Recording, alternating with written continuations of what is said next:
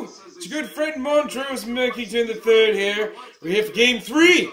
And Grapes is doing some talking, so we figured this would be time for us to do some talking too, because, you know, good guy, talks a lot of nonsense sometimes.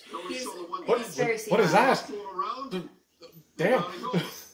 Goodness. Okay, sorry. So, you know, we are watching the Bruins and the Leafs again, but again, the lead story on this evening's video is Tampa Bay losing yet again to Columbus, Ohio.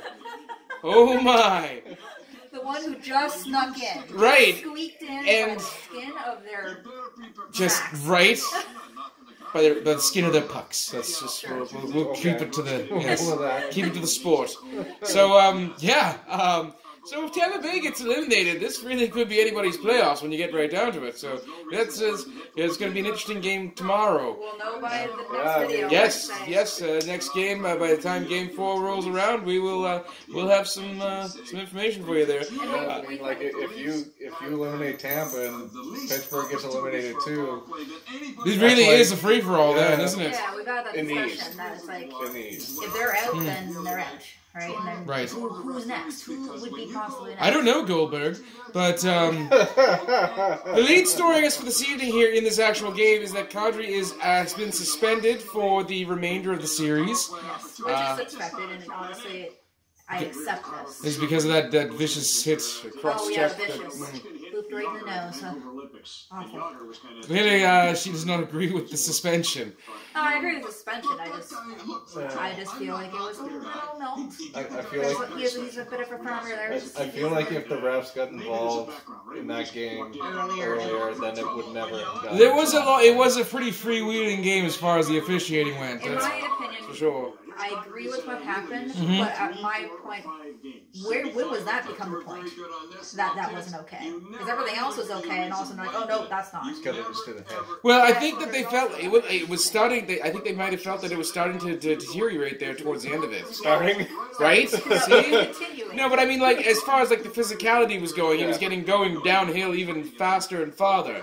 So that could possibly have played into it. No score here this evening after the first period. We do have a couple of some penalties.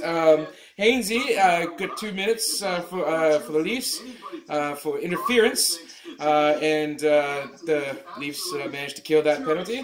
And the Leafs are actually going into the second on a power play because Charlie McAvoy got jammed up for holding the stick, which really sounds quite dirty. And I feel anybody whose given name is clearly Charles should know better than that. You're supposed to be a prince among men, sir. So, other than that, it was a fast period, but fairly uneventful. Yeah. It was still good though. It's still physical. It just didn't feel dirty. It felt physical. Right. Like the last game was just way too filthy. It was just grimy. It was an absolute grind for sure. That's I think we had a bit of physicality at the first, but it really didn't go anywhere, and they did manage to calm down a bit. So.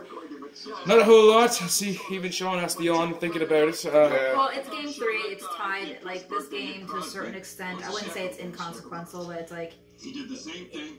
I don't know. I think it would do a big for morale, and given that they're in Toronto, actually, I felt that there'd be a bit more of a, I don't know, an amped feeling. Yeah. And it seems not a bad game, but it does seem like a regular season game so far.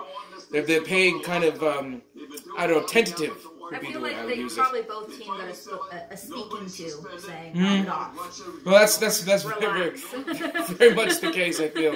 I think the refs might have got a talking to, too, as in, call the crap.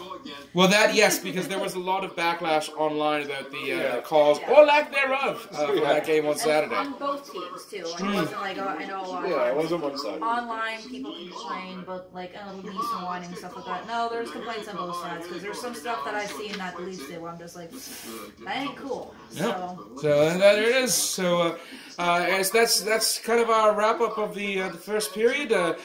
Join us later for the intermission after the second. Thank you. More later.